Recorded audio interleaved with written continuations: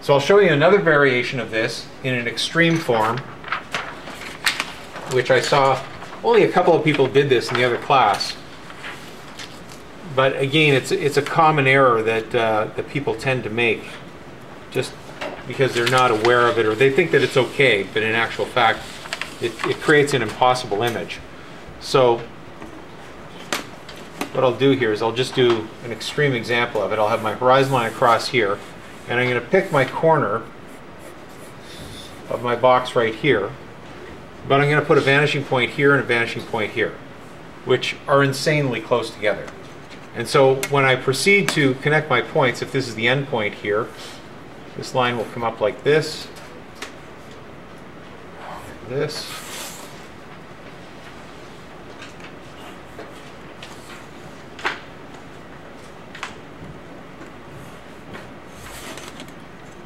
so you can automatically see this does not look like a box. It looks like the front end of a ship or something like that, because it's just too pointy.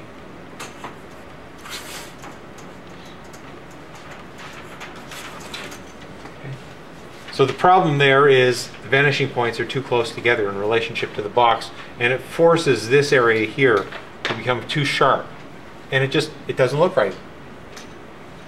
It looks illogical. Okay?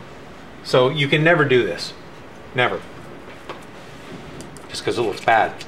Right? So always make sure your vanishing points are a good distance apart, and the default is 90 degrees. Find a 90-degree angle, and where those two lines go off and meet your horizon line, that's where your two vanishing points will have to end up being as a minimum for the closeness of them. They can't go any closer together than those 2 points.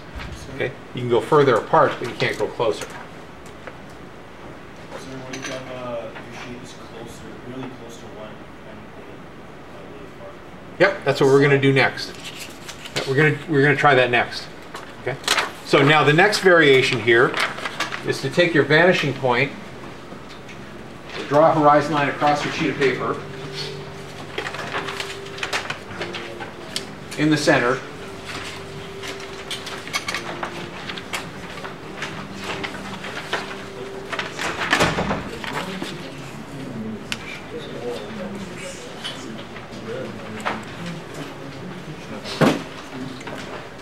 desk keeps sliding around here. So draw your horizon line right through the center, like this.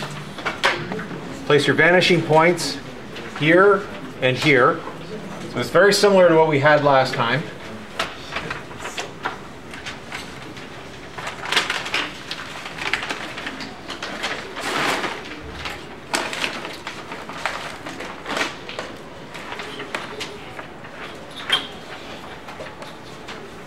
And this time, rather than placing the front corner that's closest to us in the center, what I want you to do is shift it off to the side. So put it about 3/4 of the way, or 1/4 of the distance. So if this is half the distance here, put it about 1/4 of the distance over here on this side. And once again, bisect it directly in the center. Choose whatever height you want. And then take your two endpoints to the opposing vanishing points.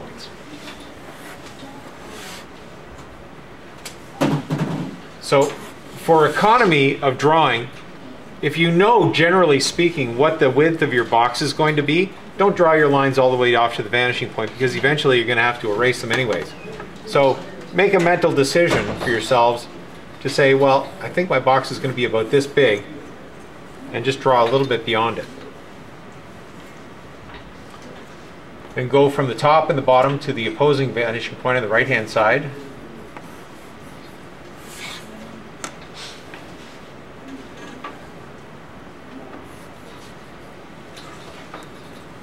And again, determine the depth of the box that you want to draw.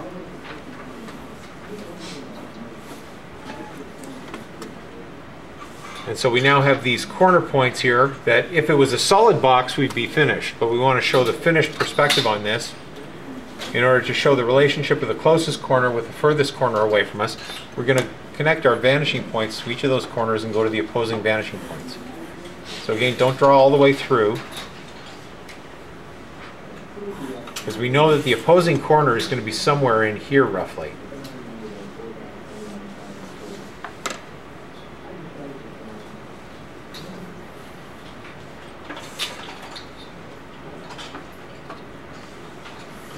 Connect up these points. We see our crisscross points through here. We connect these up, and that gives us our back corner. So now, because we've taken the box from center, where the two corners were lining up with each other, what we've done is we've rotated our position in relationship to the box. We've slid ourselves over so that now we're seeing more of this face here and less of this face over here. We're closer to this vanishing point on the side. So now we're starting to see the inside edge, the inside plane of that back surface. It's beginning to rotate around towards us.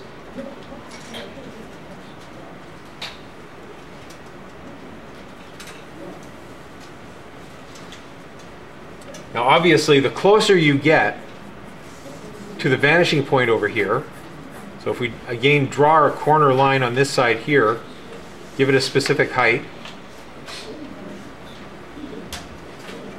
and then go off to the vanishing point here.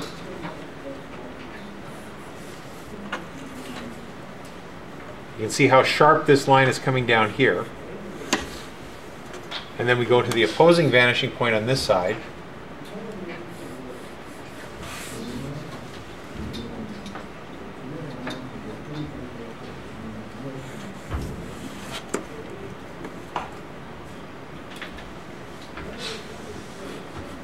It opens up the front face here so that we see less of.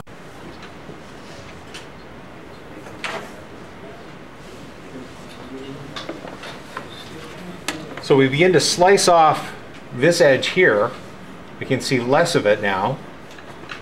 So we take those intersection points here and here, back to the vanishing point over here.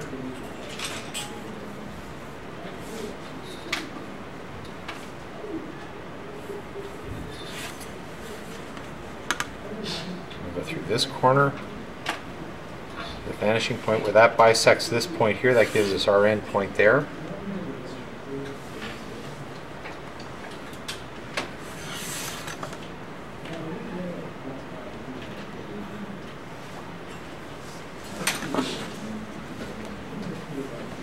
So it begins to rotate it around.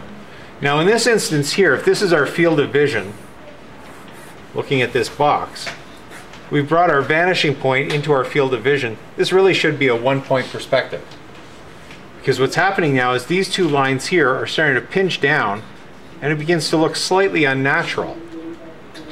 So the other option that we have is that we can take the vanishing point that's out on the side here and we can slide it outside our field of vision even further, which would then take these lines and begin to make them more parallel to the horizon line, but still bending down to a vanishing point off on the side, and it just begins to make it look a little bit more comfortable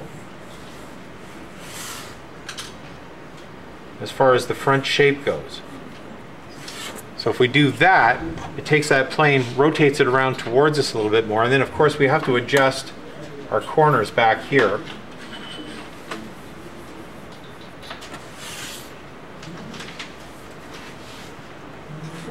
Which would then adjust our back plane and slide it over slightly, like that.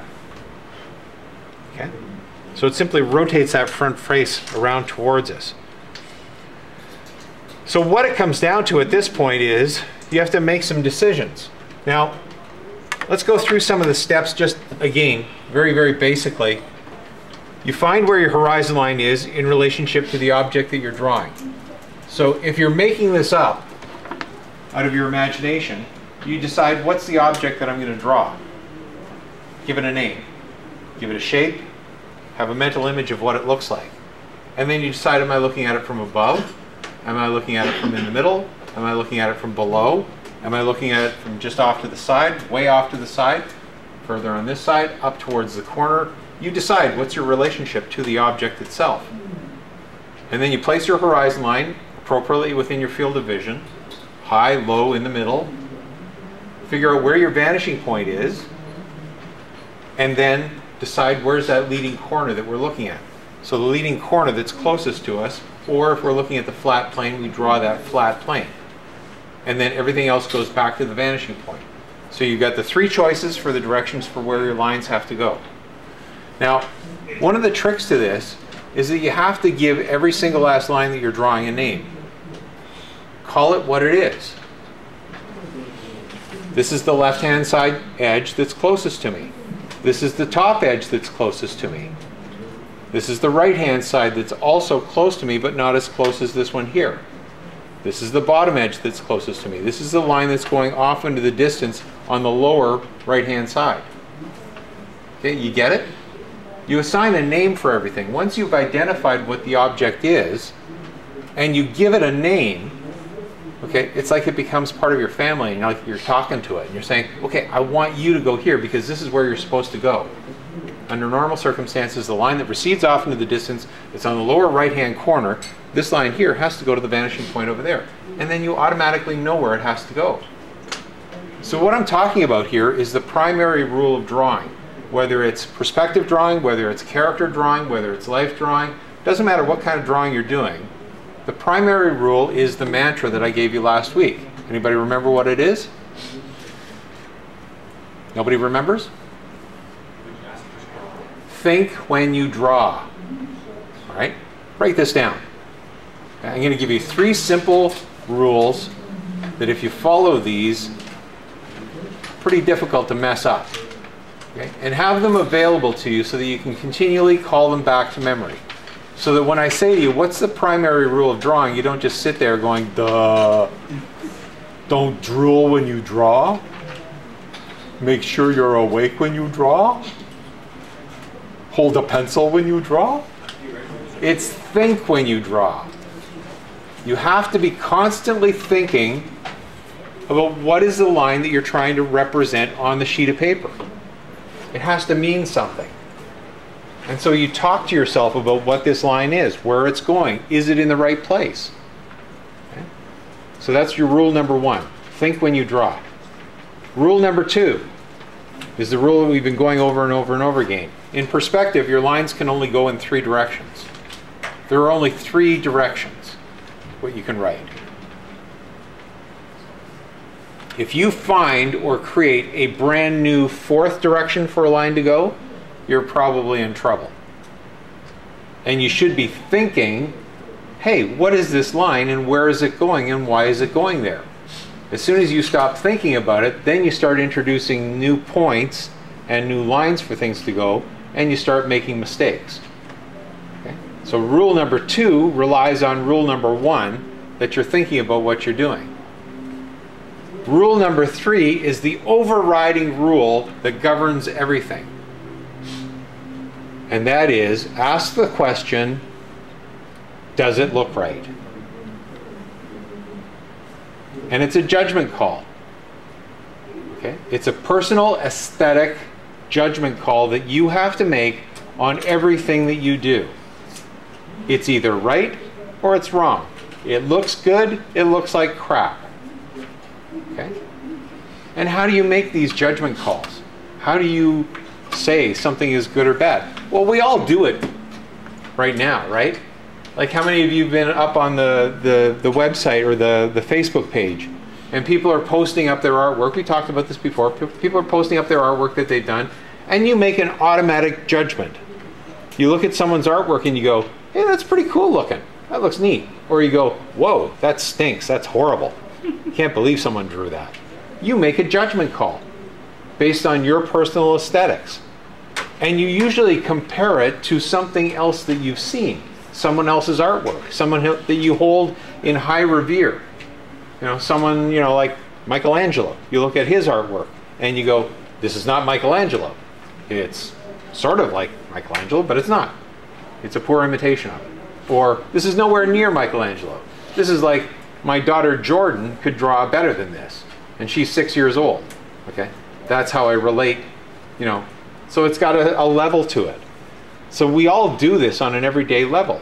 We do it with our clothing. When you put on your clothes, you look at yourself in the mirror and you go, hey, I look pretty good. Or you go, wow, I look like, ugh, this is awful. I got to change this outfit and try something else on. Okay? Or the way you comb your hair. You wake up in the morning, you get bed head, and you go, yeah, that looks pretty good, I'm off. What? Some of you default to putting caps on, right? Huh? Huh? Bed head. So we make personal decisions as to what is right and what is wrong, what looks good, what is bad. And you need to start making those judgment calls on your own artwork. And you need to rely on each other to help make those judgment calls with each other as well. So you don't hide away when you're doing your drawing and say, oh no, don't look at my drawing, please don't look at my drawing. It's not finished yet, okay? You let someone else look at it and say, hey, that looks pretty good. Or you know what, maybe you can make a little adjustment here because your vanishing points are too close together. You didn't connect your corners in or something like that, okay? Point it out to the other person. Because we all have that internal voice, and we spoke about this before as well. We all have that internal voice inside of our heads. It's just that it's this meek little voice, right? So when you're doing a drawing, your voice will go, hey, excuse me, that line is not very good. Never mind, I'm sorry I disturbed you. Please continue. I'll just go back to what I was doing and thinking about something else. Okay. No, you got to turn up the volume on it and let it be forceful. So when you make a mistake in your line, that voice will go, hey, stop, what do you think you're doing, you moron? That's a bad line, you gotta fix that or it's gonna look like crap. Fix it now. I'm shutting down if you don't fix it. Okay, I'm shutting down. And you're shutting. You have to be forceful with it and make sure that you guard yourself against doing bad drawings. At every point, every single last line that you do, you ask yourself, is this line in the right position? Is it going where I want it to go? Is it representing what I want it to represent? If you don't do that, then you're not following rule number 1, which is your primary rule. You've got to be thinking when you draw. Your lines can then go only in 3 directions. Make sure they're going to the vanishing point, points, parallel to the horizon line, or vertical. And does it look right? Okay? That will save you a huge amount of pain, and it will also accelerate your overall artistic ability dramatically if you start following those 3 basic rules. I mean, there are lots of other rules that we're going to add on to it. Okay? But if you write down those 3 basic rules and always have those handy, or start to memorize them as a mantra over and over and over again, so that every time you sit down to draw, those are the 3 things you're thinking about constantly. You can't just idly let your hands go, because mistakes will happen. And this comes back to what we were talking about last week, is the idea of being professional. Professionals think about what they're doing. Professionals care about what they do. They aspire to be the best that they can. And so in that process, they try not to make mistakes. And if they do make a mistake, they correct their mistakes immediately. And the thing that you'll find with perspective is that as you go along, if you let a mistake go, the next line that you draw, and if you base it on that mistake line, it grows exponentially and it gets worse and worse and worse as you go along. To the point where when you complete your entire drawing and it's all finished, and you sit back and you go, whoa, what happened there? You can trace it right back to that very first mistake you made, which you should have corrected, but because you didn't, the whole thing turns out blech. And you just wasted a whole bunch of time. All right? So we've got to guard against not thinking about what we're doing and letting mistakes go and problems taking place. All right?